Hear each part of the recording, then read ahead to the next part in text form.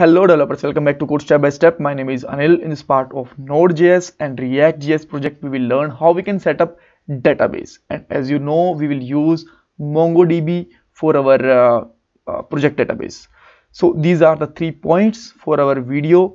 First of all, we will download MongoDB setup, then we will install MongoDB, and at the last we will test it that everything is working fine or not. And I will also tell you that how you can set environment variable for MongoDB in case MongoDB is not working, right? So let's open a new tab and simply put here download MongoDB, and then you can just go down and just find the link, which is mongodb.com try community, and click on that link because this is the official website for MongoDB. And then you will find that here you have option for various platforms and various kind of package and all. So we should select the latest version, then we can select the platform, and then we have a package type. So there is a 2 type of package, zip and MSI. You can use any one of them, but I will recommend MSI because this is easy to set up. Then you can click on the download link. After clicking on the download, you will find that the setup is basically started the downloading, but I am just cancelling it. The reason is because to save the time, I already have the setup for it. Here you can see that, right?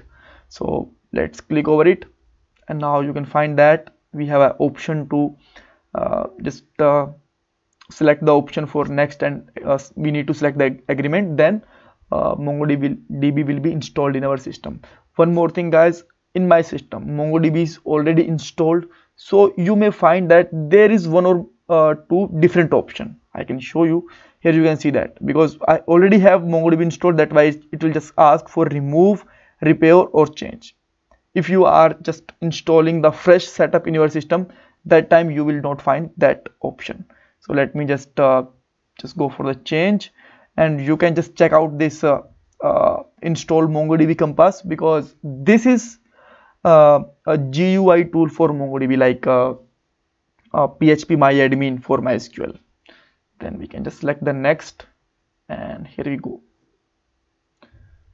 And it will take a moment to install. After installing your MongoDB in your system, you have to open the fresh command line, and here you can simply run here.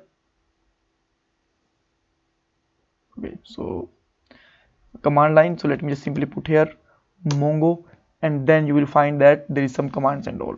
And now if I'm just putting here show DBs, which is the MongoDB command, everything is working fine.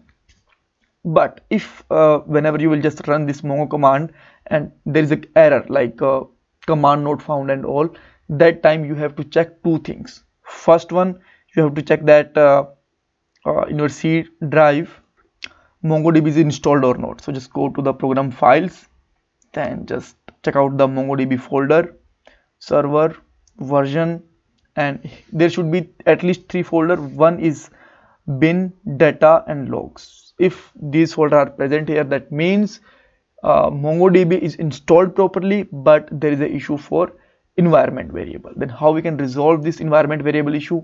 Just copy this bin path, and then just go to this PC, open the properties, click on the advanced system setting, then you can just click on the environment variable, and then here you can find that we have a path, right?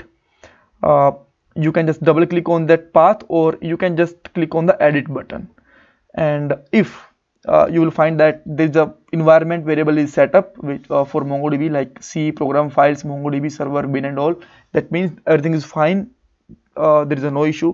If this path is not set up here, then you just need to provide the path here manually, and then you can just click on the OK button, right?